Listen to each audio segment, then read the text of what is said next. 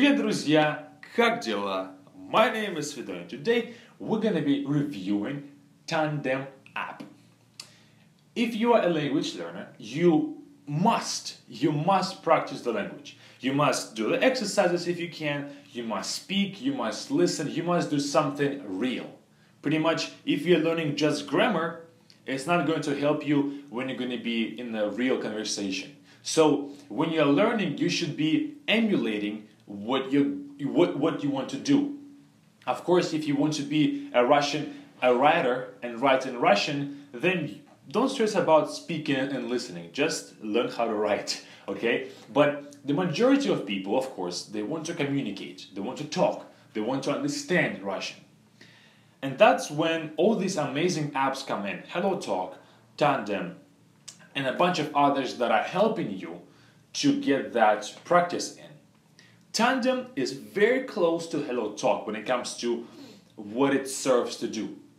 Tandem app connects a person who is learning one language and is fluent in another with another person, and the languages are reversed. So for example, if I know Russian and I want to learn English, I'm going to find a person who wants to learn... Wait. If I want to learn Russian and I know English, I gotta find a person that knows English and wants to learn Russian. So we can mutually exchange the language. I can teach you and you can teach me. Of course, for example, today I'm teaching you, tomorrow you're teaching me. Okay, so that's how Tandem works. It connects those two people together. Now let me talk, and I'm going to be mostly comparing it to HelloTalk, because HelloTalk is kind of like the most popular app for language exchange, as of my knowledge. Maybe it's some other app that I have no idea about. But HelloTalk is the most used, I think. I might be wrong. And I want to say right off the top, I would prefer Tandem over HelloTalk. And let me explain myself. Tandem has a great system of selecting their users.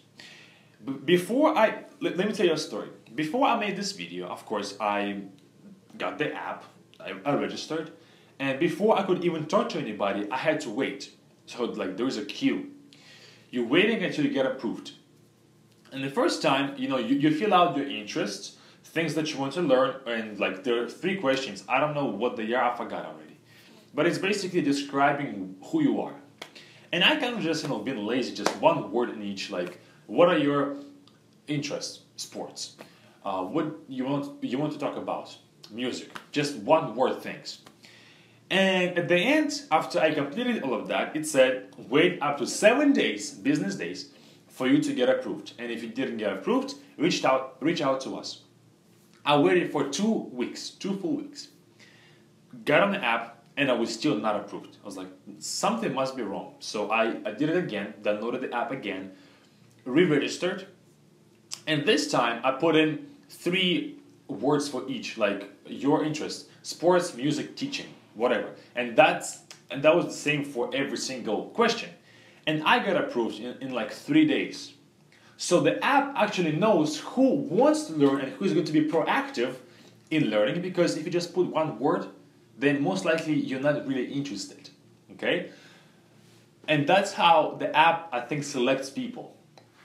And probably they look at your picture and everything, I don't know. But pretty much it selects people who are going to be on the app. So Tandem is much better when it comes to the audience. Audience actually wants to learn and is willing to wait for 7 days to get approved before talking.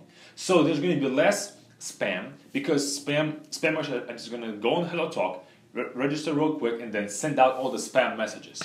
They're not going to wait for 7 days. So it's going to be way less spam, way less inappropriate people who are going to be just there, not for language learning, but for some other purposes. So when it comes to the audience is much better. Now I want to say how Tandem connects people. Before you can talk to anybody, you have to put in like a message of what you would like to talk about. For example, you can say, hello guys, let's talk about the new movie, It. And if I am interested in that, I'm going to click on you and say, hey, I really love the movie It. What about you?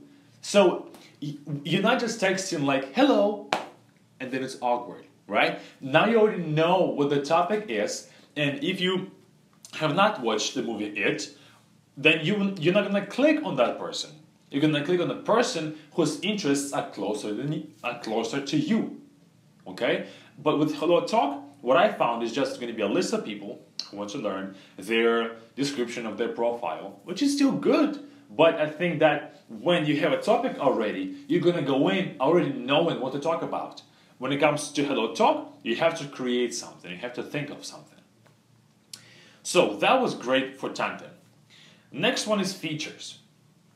Features are pretty much the same on HelloTalk and on Tandem, because you can still correct sentences, you can still translate. I believe you can still record your voice message. I think I might be wrong actually. I think so. And you can also call people. The huge difference is Tandem is very protective of their users. So not everybody can call you. They can only call you if the person, somebody can call you only if you follow them or if you have sent a message to them. So for you to get a call, you must have been proactive with that person before. You must have sent out a message or followed them. So the initiative came from you first. And that's the only reason, that's the only word I'm looking for. That's the only way they can call you. Okay? So they're very protective of their users. And finally, I want to say that the design of everything is just much better. When I first got onto HelloTalk, at first I looked at it, I got confused, and then erased the app. I couldn't figure it out. But then, since people asked me to use it, I got over myself, got the app, and then I figured it out. So when it comes to design, it's much more intuitive in Tandem. Way more intuitive. And I think it's getting their audience not by the quantity of people. I don't care if it's 5 million people. I'm going to still find that one person is going to talk to me. But the quality of their services, by the quality of their design, by the quality of their ideas, of the protection of the people, and they're willing to sacrifice those people who are going to weed away before the 7 days are over, because they're not going to wait, they want to write it that second. And that makes it much more secure, much more comfortable. People are way more pleasant on Tandem. So my recommendation to you is use Tandem, but if you find HelloTalk more useful for you or more comfortable for you, it is still okay. Those two apps are amazing, regardless of which one you choose. Maybe you're looking for different kind of people. Maybe you're looking for something else. But to me, if I was using it right now, I would have used Tandem. And that's it for today, guys. Thank you so much for watching this video. I hope that you enjoyed it. I hope now that you're going to check Tandem out.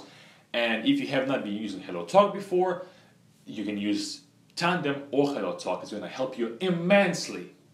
But that's it. I'll see you in the comments. Пока-пока.